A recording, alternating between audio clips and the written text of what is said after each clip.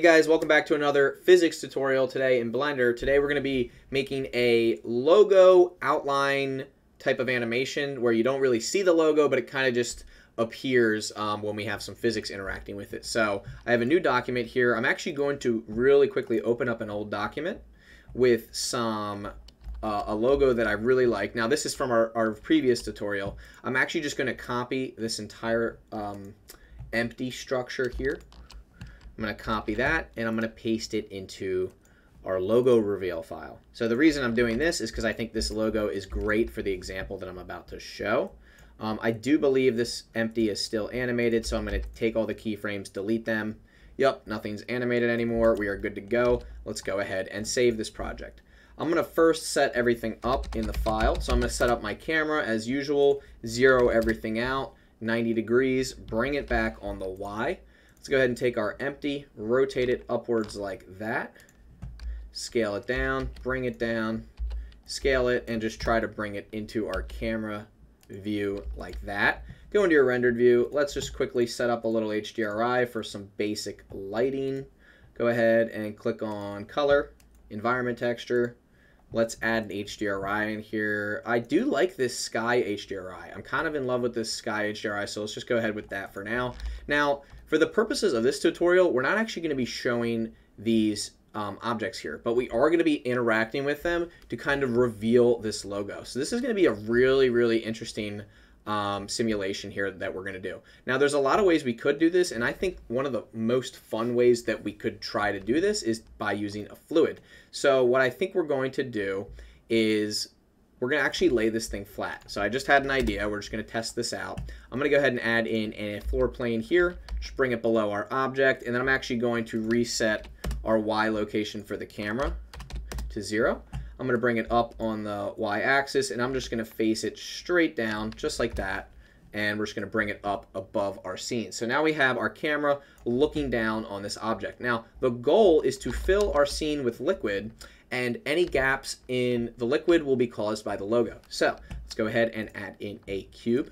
And now this is going to act as our liquid domain, or sorry, our liquid simulation. So go to Object with your cube selected, Object, Quick Effects, Quick Liquid. So already, as you guys can see, you're going to drop into wireframe mode. We have our simulation. Now, how do we actually make this simulation interact with the logo? So in order to do this, first I'm going to back up to frame 1. I am going to click on my domain, and I am going to go over to my domain settings, click on cache, and I'm just going to assign a new folder on the desktop as our cache folder. Go ahead and accept that. And we're just going to bake out the frame 100 for now. And then where it says replay, go ahead and click on all. And now we can go ahead and resize this domain. So scale it down, scale it up. Now we're going to scale it so that it's just above our floor plane here. This looks pretty much perfect. And then I kind of want it to narrow in on the logo. So squeeze it in like that. Let's go ahead and check this out. Now, as you guys can see, this little mini cube is actually our flow source. So I'm going to scale that down as well. And what I would like to do is start our flow source off to the side here. And then I'm also going to bring our logo down to about this point right here so that it's barely going past the domain. As you guys can see, this is our domain wall right here, and we have our logo actually going past it. And the reason for that you're going to see in a second. So go ahead and first of all, remove any possible physics properties you have on any of our objects here. So I'm going to go to X-ray mode, select our objects, and make sure there is no collision physics because we're not going to be using collision physics for this. In fact, we're going to be using fluid simulation physics. So at this very moment, I am actually going to go ahead and click on our first object, which is, I'm also going to hide the domain so we can see what we're doing. Go ahead and click on this object, go to fluid, and then type, we're going to do effector. And then for the surface thickness for now, just do 0.1. And then go ahead and do the same to each one of these. We're going to do effector, surface thickness 0.1. We're going to do fluid effector, and unfortunately we have to just do this on each one, but it'll just take a quick second here. Fluid effector, maybe there is a way to copy it, I haven't looked into that. Fluid effector and 0.1. So now all of these are now going to be affecting our simulation because they are fluid effectors. Let's go ahead and turn our domain back on. Now let's click on our domain. Our actual source right here, which is this little cube, is going to be putting out the liquid. So I'm going to actually bring it down just a little bit, like right here. Now, at this moment, it's just going to act as a geometry. We want it to act as a flow source. So instead of geometry under its physics properties, we want to click on inflow, which means it's going to basically act as a faucet, constantly putting out water. And then for the initial velocity, we're going to go ahead and give that a z velocity of -2, and that should act as a faucet. Now we're going to go ahead and do a quick test bake. Go to wireframe mode. 32 samples is fine. Let's just go ahead and check to see if everything is working. Now, as we can see, it is working properly. Now, you can even see it's starting to interact with our actual shape here, which is fantastic. Now, when we turn this resolution up, we're going to get a much better simulation. Now, one of the things I'm going to do is I'm actually going to take our empty SZ and scale this a lot on the Z-axis, right? Now, go ahead and do object apply scale, and you may have to also apply the scale to these objects in the future, but for now, just go ahead and make sure that it is going past the domain a little bit. Yep, we're good to go. That's the domain line right there, and we are good to go. So let's go ahead and bake this again. Now this time when we bake our simulation, we're going to bump up our resolution. Okay, we're going to bump up our resolution to like 50, and let's just see what happens. Go ahead and click on Bake All. Go ahead and give that a quick second to get to frame 100 there. And make sure you guys can see the timeline.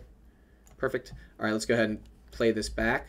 As you guys can see, we're getting a lot more liquid now. Now, this isn't a mesh yet, but here's what's really cool. Look at this top-down view here. Notice how the outline of the logo is beginning to form. This is exactly what we want. Now, the better the particle count and the higher the quality, the more it's going to fill in these little gaps. As you can see, it's probably going to have a hard time getting through these gaps right here. So we might have to slightly modify the logo, or we might have to add another inflow object where we can't get to here. But what's really cool is let's go ahead and rebake this one more time. Check mark this little box that says mesh. Let's go ahead and bake all. And I just want to show you guys what is actually happening here so you can understand what we're going to do when we set up this high quality physics simulation. It is going to look incredible. Look at this. So look at the simulation, right? Let's go ahead to rendered view here. Now let's go ahead and hide all of our physics objects here. Look at this. Look at this top-down view now. Now, you guys can begin to see this logo forming, right? And then just so we can see it better, I'm going to make the liquid blue. Look at how cool that is. Watch. Let's go ahead and play this back. Whoa. What? Kenny, how'd you do that? It's really that simple. Now, this is a very low quality simulation here. It's only 50 samples.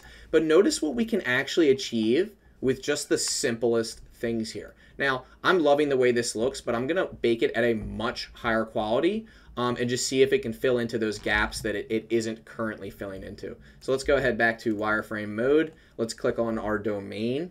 Let's go back to our domain settings here. Sorry, you got to click on this. This is your domain. Click on your domain. Let's go ahead and take a look at these settings. I'm going to click on free all. And then where it says resolution here, I'm going to bump that up to 200. I'm going to go ahead and bake this, and it's going to take a while, so I might have to come back. Let's go ahead and see how long this is going to take to bake. All right, so this is going to take a minute. I'm going to come back when this is done and show you guys the result.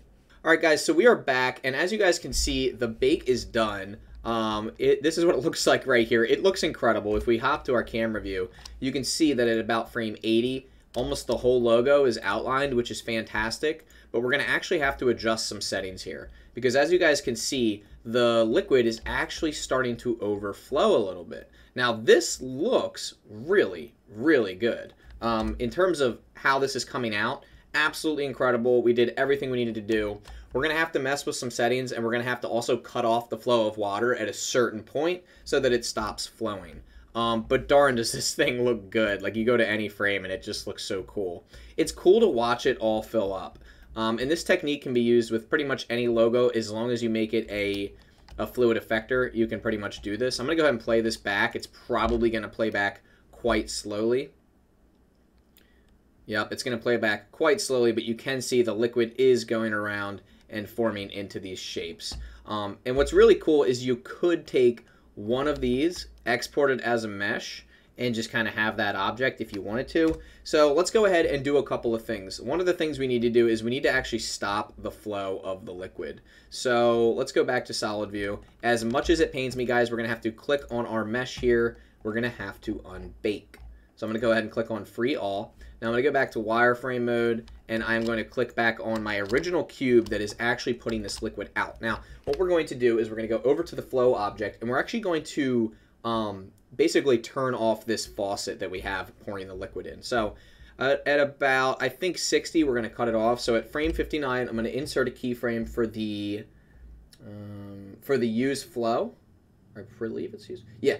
So we're going to keyframe use flow, and then at 60, we're going to uncheck that, and we're going to keyframe it. So now it is going to stop there. So let's go ahead and just do a quick test, make sure it is stopping. I'm going to do 20 resolution divisions here and just quickly bake this. It's going to run through very quickly, and let's just make sure that it does indeed stop at frame 60. And it does. So as you guys can see, it does start emitting the liquid, and then it stops at about frame 60. This is exactly what we want, because at this point, the fluid can actually settle. Let's go ahead and click on free all.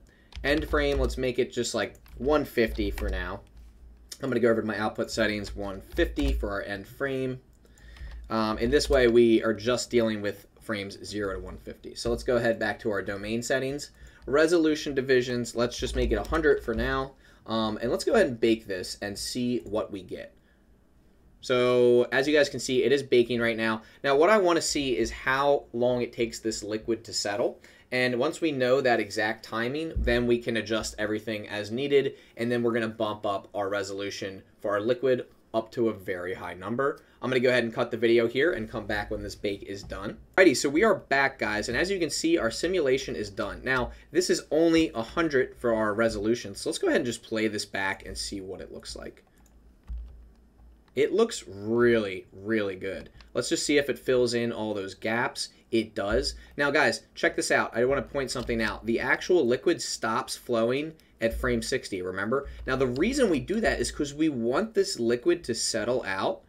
So watch, it's starting to settle. And while it settles, the liquid can flow into those small cracks that it was missing the first time. For example, right in here, none of the liquid was getting in there. Now it is. And this just looks fantastic. Now, I'm noticing some stuff is floating on the top here. You guys notice that? The reason that is happening, one, is because our resolution is so low. And two, is because our actual physics object of our letters probably stop right there. I'm going to go ahead and unhide all of them. And as you guys can see, the letters stop right about at that level, right? So see how everything's sitting on top of there? That is because our letters need to get stretched out more. So what am I going to do? I'm going to go ahead and click on our empty, SZ, and just scale those up even more. So there's no chance of any liquid getting above these letters now. Now we're going to have to rebake since we adjusted our actual physics objects. So I'm going to go ahead and click on this again. And when I'm ready to rebake, we will rebake. At this point, the animation is done, guys. All you have to do now is you're actually going to have to rebake at a higher resolution. Unless you like this, if this is what you like, fine, go ahead and bake that out. I'm going to render at a much higher resolution. Sorry, bake at a much higher resolution. Right now, this is, let's see, liquid resolution divisions are 100. I am going to actually bump those up to like 400 or 500 maybe. And you guys will be able to see that final result on my Instagram reel. This is pretty much it, guys. I don't think I'm going to go into any more settings. The only other thing you could possibly change is the color of the ground. And then, of course, you can zoom more into your image here. You can frame things out a little bit differently. But as you guys can see, we do have our animation. The liquid fills up. It shows our logo. I just think this effect is super awesome. Guys, thank you so much for watching and have a great day.